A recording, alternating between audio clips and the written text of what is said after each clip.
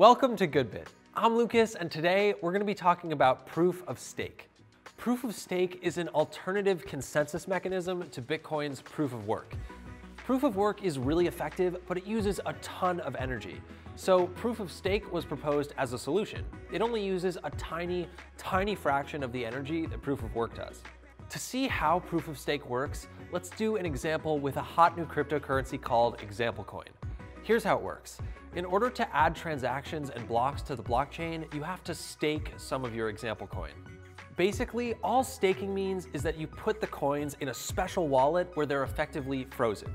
Because you have coins staked, you're incentivized to maintain network security and act honestly, because if you don't, your coins are going to be worth less.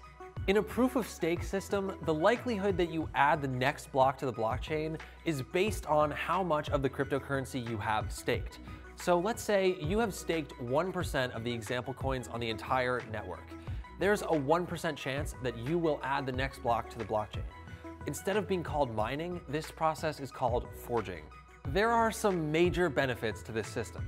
The biggest are that it consumes very little energy and that anyone who owns the cryptocurrency can participate in the consensus process. On the other hand, there are still some bugs to work out with proof of stake. For example, some people think it could be less resistant to 51% attacks. Only time will tell. That's the basics for proof of stake. Thanks for joining us, and we'll see you next time.